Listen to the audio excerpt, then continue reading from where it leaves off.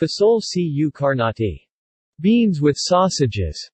Romanian pronunciation, Fasole cu cârnați, is a popular Romanian dish, consisting of baked beans and sausages. A variation replaces the sausages with a fumitură, smoked meat. Also a traditional army dish, Fasole cu cârnați is prepared by army cooks and served freely to the crowds during the National Day celebrations, on 1 December, in Bucharest and Alba Iulia. The main ingredients for this dish are beans, smoked pork, carrots, onions, tomatoes, parsnip, tomato sauce and bay leaf. See also: List of sausage dishes, List of stews, Food portal.